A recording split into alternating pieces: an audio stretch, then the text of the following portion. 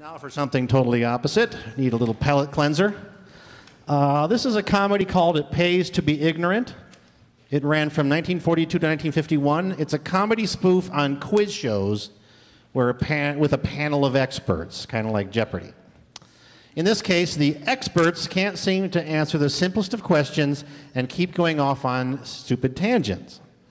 It starred 4 performers who went by their real names: the frustrated host, Tom Howard, and his 3 clueless panelists, George Shelton, Lulu McConnell, and Harry McNaughton. These 4 actors ranged in age from 48 to 62 when this episode aired in September of 1944. Howard and Shelton were vaudeville performers in their past, and McNaughton and McConnell played in Broadway comedies and revues. This show was broadcast during World War II, and there are 2 guest audience members from the service who are in the show. One was a man from the Army Air Corps, the predecessor to the Air Force. The other was a woman from something called the WAVES, or Women Accepted for Volunteer Emergency Service, which was a female division of the Navy. As is custom with this show, tonight's episode is titled by the first question that is asked: why is marriage like taking a bath?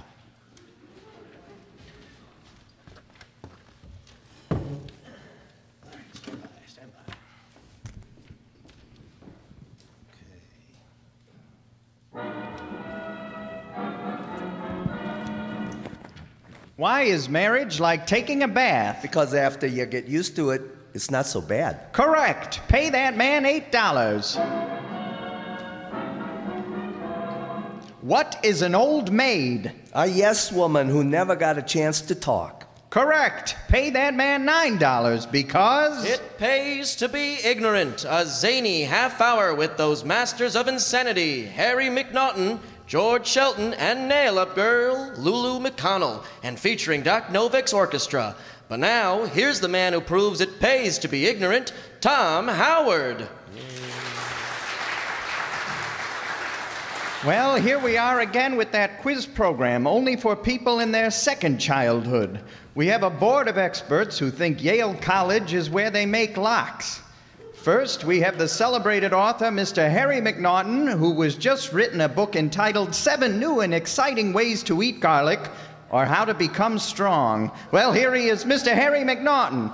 I have a poem, Mr. Howard. I imagine.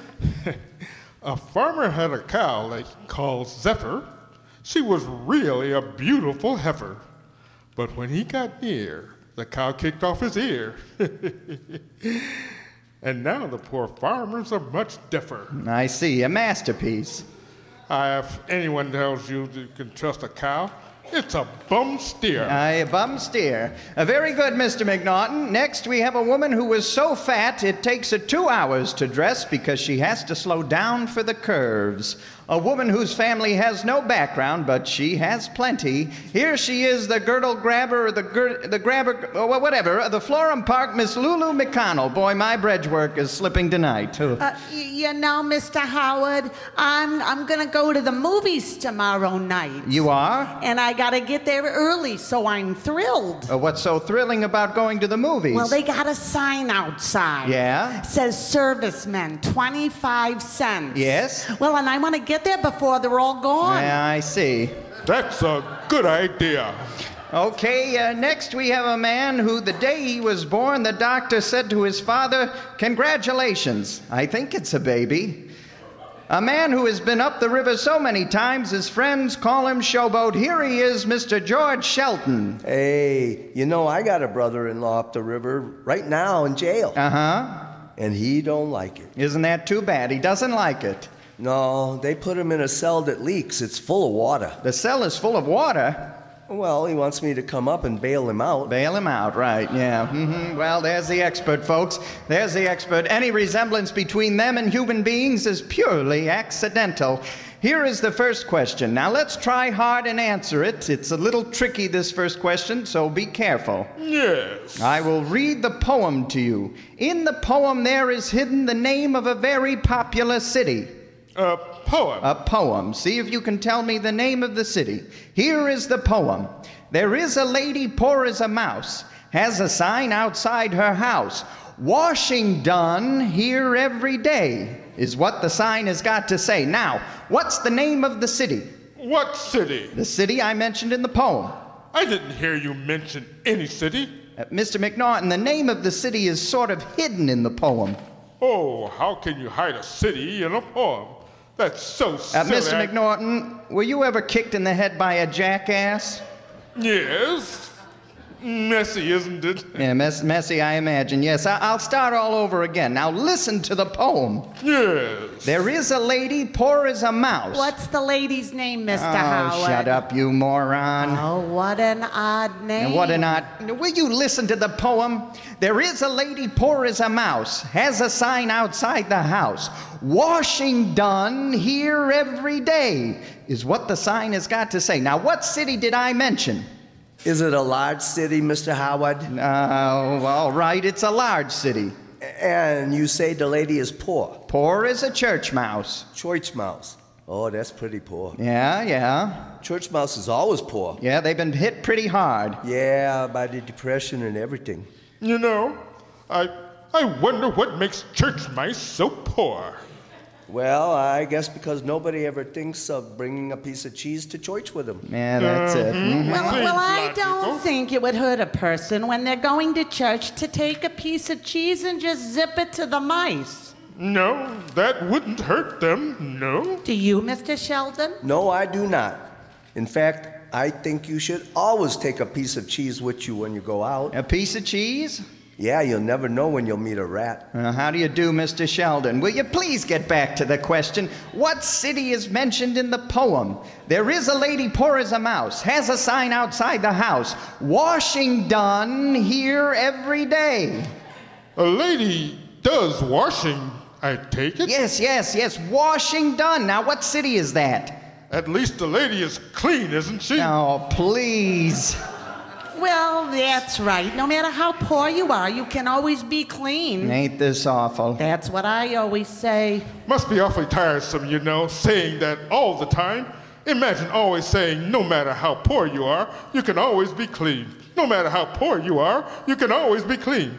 No matter how poor Oh, you will are. you cut it out, please? What is this? You know, I'm getting tired already. You are? You should be. Yeah, suppose Patrick Henry stood up in Congress and said, no matter how poor you are, you can always be clean. Oh, but Patrick Henry didn't say that. How do you know he didn't say it? She was sitting in the gallery.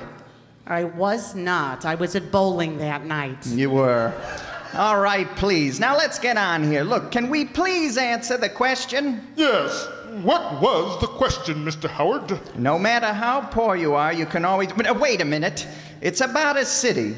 I'll try once more. Lady poor as a mouse, does washing. Washing done. Now, Mr. Sheldon, what city does that suggest to you? Now concentrate. Yeah, I'll concentrate. Now, let me see. Lady poor as a mouse. You know, I don't seem to be able to fit the mouse in there. Well, never mind the mouse. Wait, I got it. I got it. Good. St. Louis. St. Louis. Sure, St. Louis Mousery.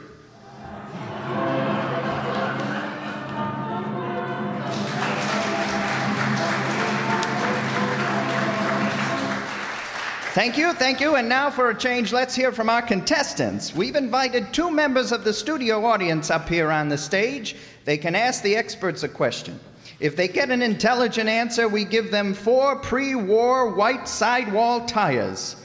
If they don't, we give them 2 discarded soda straws. Now, who do we have first, Mr. Roberts? First tonight, Mr. Howard, we have Staff Sergeant Martin Goldberg of the United States Army Air Corps. Ah, well, that's swell. Yeah, give him a round of applause. Yeah. Yes, this is certainly a pleasure, Martin Goldberg. We are very glad to have you with us. Thank you for coming up. Now, how do you feel? I feel fine. Well, you certainly look like you have quite a lot of decorations there, young fella, haven't you? Yes. Would you mind telling us, what is that oak leaf cluster there? 3 of them, isn't it? Distinguished Flying Cross, and then there are 3 oak clusters. The Distinguished Flying Cross. Well, that deserves a hand. Yes, thank you. Yes, that's very, very nice. Yes, sir. Son, it looks like you've been around, and with all those decorations, remind me to show you my elk's tooth sometime. We're very glad to have you with us. Now, would you mind tell us a little bit about yourself? Where's your hometown, would you care to tell us? Brooklyn, New York. Hey, Brooklyn, New York. Give them a round of applause. Yes, hooray for Brooklyn. Hey, I used to work in that town. Oh, stop, will you please? Yeah, I was. I was a sergeant in the dentist's office. Uh-huh. You were a sergeant in the dentist's office? Yeah, I used to drill teeth. Oh, cut it out, please. Look, I say, wasn't that kind of boring? That kind of boring. Never mind, Mr. McNaughton. Yeah, sort of a mouth-to-mouth existence. Look, please, gentlemen, we have a guest standing here. I say, Sergeant, you know, Sergeant Goldberg, I was in the last war. Yes, and, well, I remember one night we gave a party for our colonel, Colonel Barry. Colonel Barry. I was collecting tickets at the door when a lady and her daughter had arrived, and I said, sorry, madam, but you can't get in without a ticket. Yeah, what'd she say? She said, young man, we are the Barrys.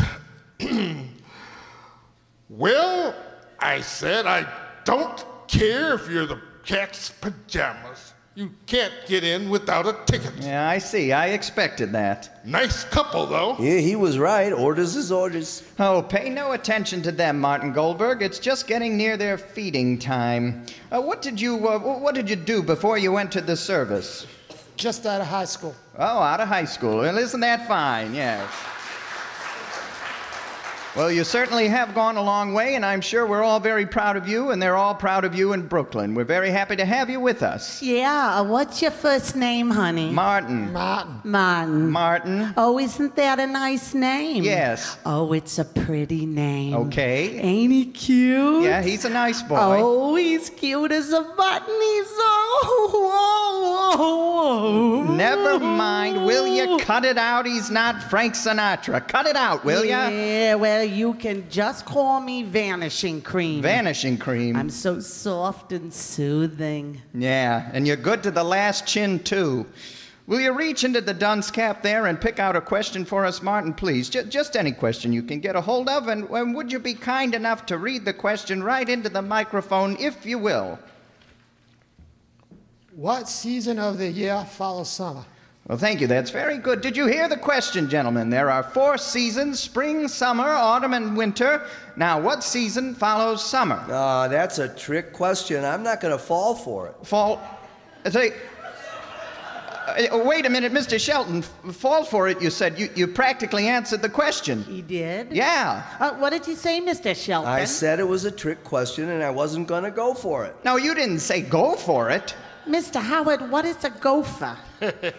You know, I'm a gopher. You're a gopher? Every girl I see, I gopher. I go for. I don't get it. You don't get it. Mr. McNaughton, please. Why don't you bury yourself in a good book? Or better still, just bury yourself. Can anyone tell me about the seasons? Well, there's salt, vinegar, pepper. Never mind, never mind. What comes after summer? You know, Mr. Howard, I always hate to see the summer go, you know? So do I. I had a wonderful time this summer. Stopped at the nicest hotel up in the mountains. Had a lovely view from the window, you know. One morning, I woke up, it was gone. What happened? She moved. She moved. There was a nice hotel where I was this summer, too. Oh, did you have a nice room? No, I lived in the bar. In the bar of the hotel. Couldn't you get a room? Not with a bar in it. Not with a bar, land's sake. Look, the question is not about hotel, it's about seasons. You're not getting tired, are you, Martin? No. Well, we'll be in with you in a minute there. Fella, then you can come over here and sit beside me. Want to come over here, Martin, and sit beside me? Never mind, leave him alone. Martin, if you want to wait till after the program's over, I know a cute little place called the Open Door. Yeah, Miss McConnell, you couldn't get through an open door.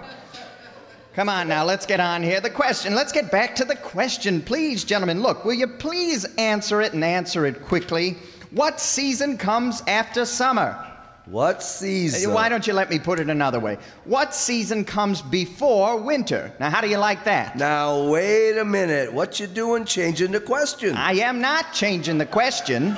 I mean, we can't answer the question, you know, if you keep changing it all the time. Look, the same answer will do for both questions. I didn't know we had two questions. There is not two questions. I just phrased the question differently. What was the first question? It was about a woman who took a mouse to church with her. It was not. You know, the last time I went to church, I was insulted. You were insulted in church? Yeah, as soon as I came in, the usher said to me, "Pew."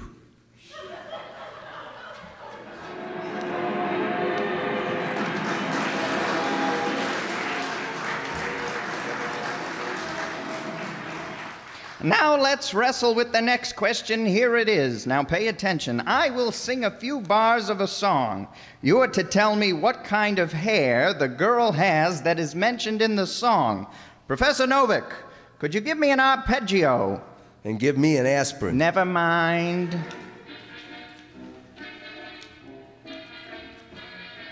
Casey would waltz with the strawberry blonde, and the band played on.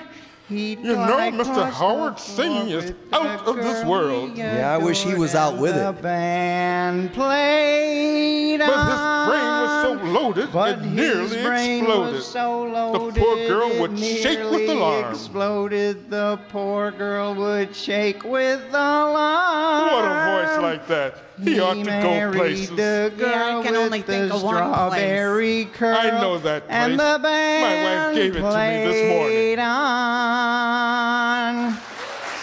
Splendid. Bravo. Splendid. Very nice. Thank you, music lovers. You know, I could listen to Mr. Howard singing until the cows come home. You could listen to me sing till the cows come home. Till the cows come home. Yes, but when the cows come home, I'd rather listen to them. Okay, okay. Besides, you get milk besides. You get milk besides, yeah. That's just utter nonsense. All right, now let's get on. Mr. Howard, Yeah? so do you know all of me? Why not take all of me? Miss McConnell, I'd need a 10-ton truck to take all of you. Now look, what kind of hair did the girl have in the song? The girl that waltzed with Casey. Was that the Casey that went to bat and struck out? He must have played for the Chicago Cubs. Yeah, oh, well, wait a minute there. That's You terrible. know, you know, my father was a baseball player. Your father was a baseball player. Yes. And you were his first error. Now let's get on with it. I went to a baseball game last week for the first time. Yeah? How'd you like it? Oh, it was so just too busy. Yeah? I would get up to see where the ball went, and then some guy would holler, "Down in front, sit down in front." Well, yeah, what'd you say? I told him I didn't bend that way. You didn't bend that way. Oh, please.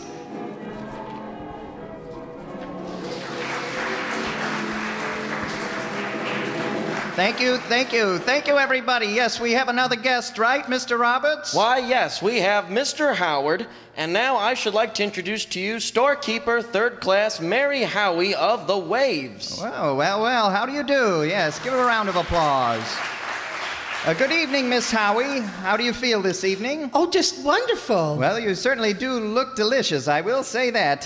Where is your hometown, would you care to tell us? Elizabeth, New Jersey. Oh, Elizabeth, New Jersey. Well, What do you know about that? Elizabeth. Elizabeth. I have a girl that lives over there. Oh, you do? Used to be my girl. Nice girl, but she don't seem to like me anymore. She doesn't. No. I wonder how I could get her to make her love me again. How you can get her to make her love you. It's very easy, Mr. Shelton, old boy. Just call on me, you know. Yeah? Or rather, and I'll tell you what to see. Yeah? What do you do? You call on her with some flowers, a box of candy.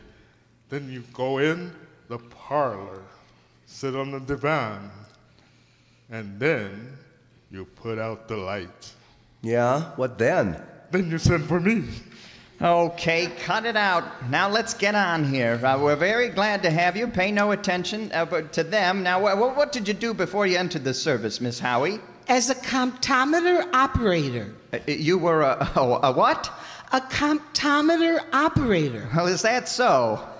Yes. Yes. Well, that whatever that is, that must be nice work. What is the duty of one of those operators there? A barometer? No, don't you try to say it if I can't. Well, what do you do? Some kind of, what is it, an intricate machine or something? Oh, yes, it's very intricate. It is. It does all the work for you. Oh, it does the work for you. It does. Has it got brains? I suppose it does. Well, I'd wish you'd send it over here for McNaughton and Sheldon here. Well, we're very, very glad to have you with us. Would you kindly do us a favor and reach into the dunce cap there and pick out a question for us, please? I surely can. Any question you can get a hold of. Hey, Mr. Howard, doesn't she look sweet in your uniform? Oh, yes, she does. She does. Doesn't she look smart? Indeed, she looks so smart. You know, I try to look smart and neat, but I have dishpan hands. You have. You have a dishpan face, too. Now, if you'll help us out by reading a question there in the microphone, we'll be very, very happy. Who was Queen of England during the Victorian era? That's very good, yes. Now, who was Queen of England during the Victorian era? Did you hear that now, everybody? I'm afraid we're going to have a lot of trouble with that baby. Oh, boy. Mr. McNaughton, you should know that question. Oh, indeed I do. I know the question very well, Mr. Howard. Yes? I'm afraid I don't know the answer. Oh, I see, yes. I was afraid of that. Miss McConnell, do you know who was Queen of England during the Victorian era? Nope. That was before my time. I see. Miss McConnell, there wasn't any time before your time. Say, Mr. Howard, who was king at that time? What do you mean, who was king of England? King of the... yeah. You mean Victoria's husband. He was not the king, he was the prince consort. I was at a concert last night. Oh, cut it out. Oh, it was so lovely. Oh, yeah? And what did they play? Bach. They played Bach at the concert. Bach. I never played that. I like gin rummy. So do I, but it's hard to get gin. Hard to get gin. Gentlemen, will you please concentrate on the question? It's not about music. I'm talking about the Victorian era. It lasted from 1837, I believe, to 1901. That was around the gay 90s, wasn't it? Yeah, that's right. That was about around the time of the gay 90s. You know, those were the good old days when women wore skirts that trailed on the ground. Yeah. And we used to trail the skirts. I remember those days. I used to wear a bustle. Yeah, don't you think it's about time you took it off? Those good old days, you know, when Big Ben was a watch. You remember those too, don't you, McNaughton? Way back, yes. All right, then, is there any chance of getting back to the question again, gentlemen? Yes, go right ahead. Do you remember the question? Something about, about Big Ben. Oh, please, cut it out. Who was the queen during the Victorian era? The Victorian era. Now, that ought to be quite simple if you concentrate. She was Queen of England. Queen of England. Yes, very popular and a very well-liked queen. Queen of England. Any other thing, any other little hint you could give me? I could. A little hint I guess I could give you. I could tell you, Mr. Sheldon, that the Victoria Hotel was named after her.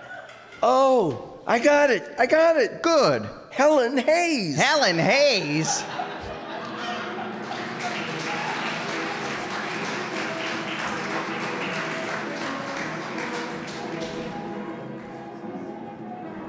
Well, I meant to thank you, Mary Howie, for being with us. It was very sweet of you to come up here, and may I wish you a lot of luck wherever you may be. You know that Ken Roberts does speak the English language fluidly, doesn't he? Fluidly, yes. You know, I'm going to ask him for his phonograph right after the broadcast. For his phonograph, because he speaks the English language fluidly. You eat fluidly too, don't you? No, not necessarily. I'm on a diet. I see. Come over and water my lawn. You're on a diet. I'm gonna dye it pink, I think. Uh-huh. Well, let's get on here. And let me correct you, Mr. Shelton. You don't mean phonograph, you mean his autograph. Oh, no, Mr. Howard. I beg to differ, old man. An autograph is something that the Western Union sends you. Now, you're way off, Mr. McNaughton. That's a telegram. No, the Western Union sends you a paragraph, 10 words. I see. Well, let me inform you, a paragraph is just a subdivision in writing. No, let me inform you, Mr. Howard, you're wrong. A paragraph is an animal with a long neck. An animal with a long neck. Wait a minute, that's a giraffe. An odd-looking creature with shapeless legs, shapeless body, and the only sound it makes is a stupid croak. Now we're back to Miss McConnell again.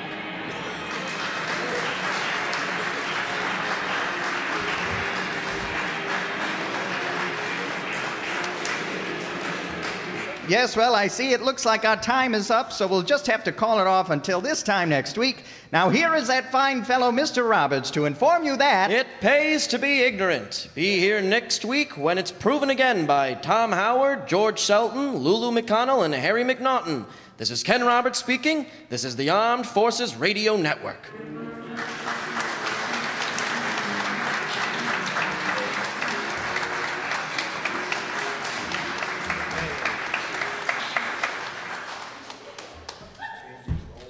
Okay, all right. Let's see. Who did what here? Where are we?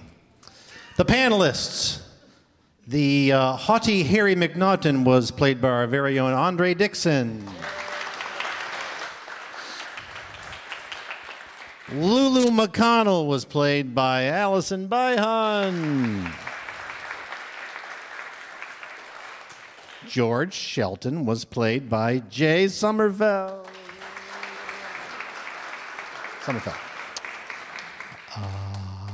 Losing my place here.